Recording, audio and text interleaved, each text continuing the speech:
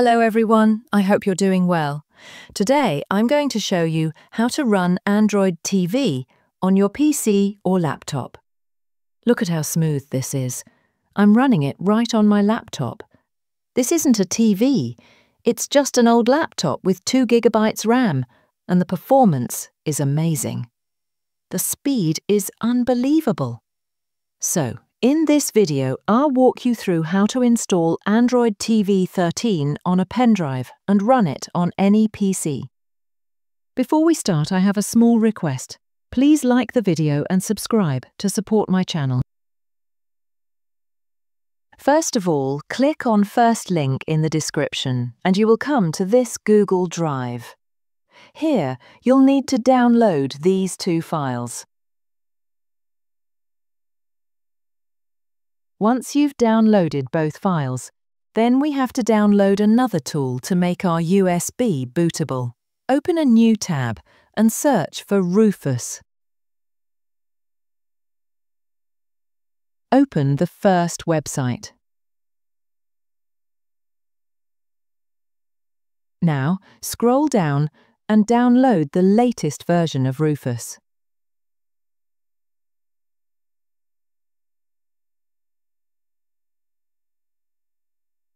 Once all files are downloaded, now extract the main file.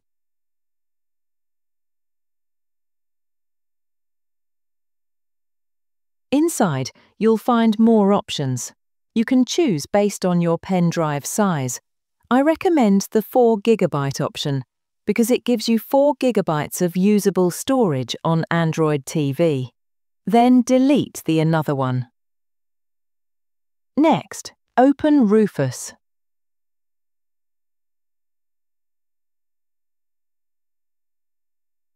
Select your pen drive.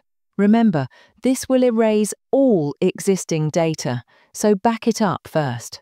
Then, select the Android TV ISO file.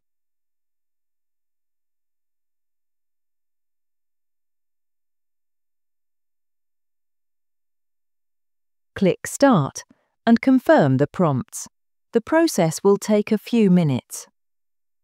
While installing Android TV, if you face any issue, you can ask me in the comments. I will be happy to help you.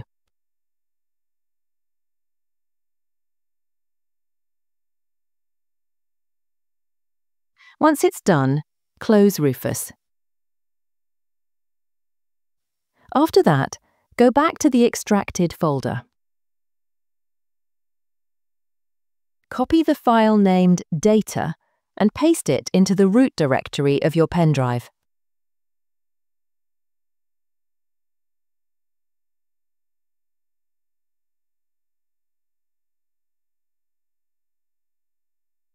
And your Android TV bootable pen drive is ready. Now to try it, restart your PC.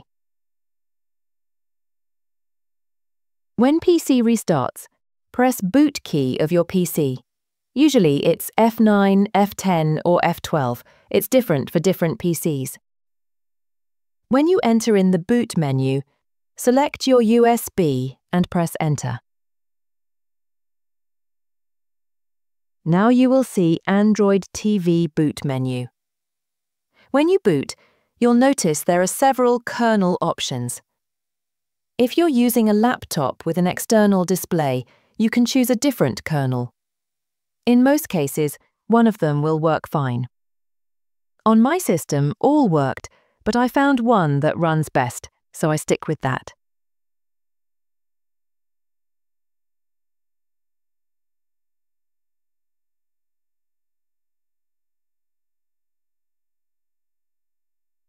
The setup process is straightforward. Connect to Wi-Fi or Ethernet, log in with your Google account, and you're ready. After signing in, you can install apps directly from the Google Play Store. Navigation works with the keyboard and mouse, but you can also pair a Bluetooth remote, just like on a real Android TV.